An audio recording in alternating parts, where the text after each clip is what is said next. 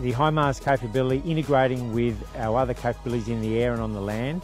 demonstrates our combined and joint capabilities, which is where we want to go in terms of being a defence force and working with our close partners and allies.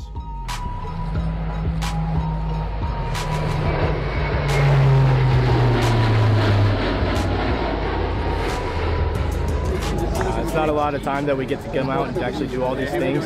but the fact that we're out here right now shooting these rockets, having a good time with everybody else is really something that we're taking to heart and honoring.